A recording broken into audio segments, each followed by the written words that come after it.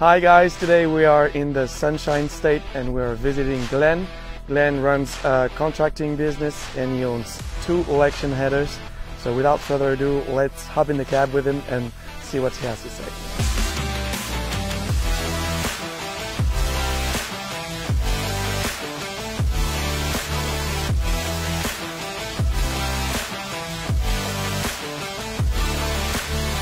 Hi Glen, can you introduce a little bit yourself and the company? How you going, mate? Yeah, Glen Withers from Albury. The business is top spread. Yeah, we do a spreading business out of Albury as well as harvesting. Yeah, we're currently in Queensland, Mooney, which is about 1100 k's away from home, just doing a bit of wheat. So you own 2 election combines? Yeah. Can you tell us a little bit more about these machines? Yeah, got the 780 that we're in here and the 760 as well. They're about sort of 7 years old. Both very good machines, very tidy, and were bloody brilliant last year in the wet, that's for sure. They only got bogged twice, not 22 times. That was good.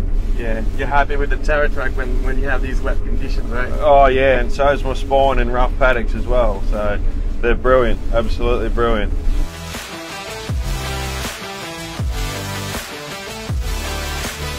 What would you say about the conditions this year? Don't need tracks this year, it's as dry as you'll get, but yeah, I mean, it's still brilliant for transport. Obviously 1100 kilometres on the back of a truck, it's pretty easy when you don't need an escort compared to a tired machine, but helps for contracting, going from farm to farm. Even if you've got multiple farms, the man can just drive by himself from one farm to the other. You don't need a whole extra man and a whole another lot of diesel to go from one job to the next.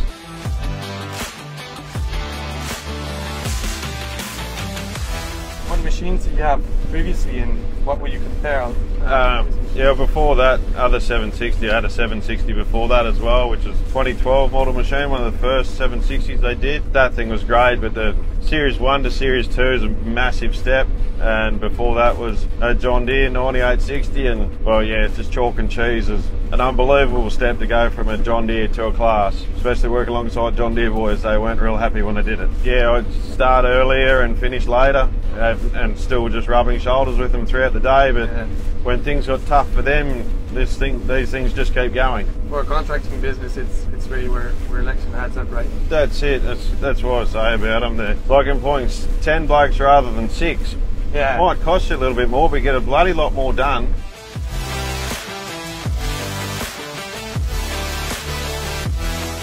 If you had to give a few features of the machine that you really like, now your experience with CLAAS machines, you had them for years, you ran 2 of them, like what would you say?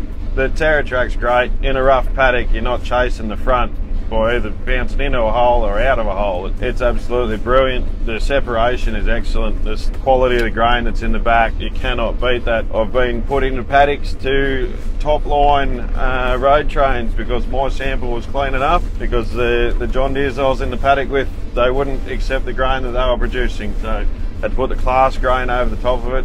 Yeah, that just gets clients to be happy, that sort of stuff. That just wins every day. Going into the night, it'd nearly be raining and still be doing it.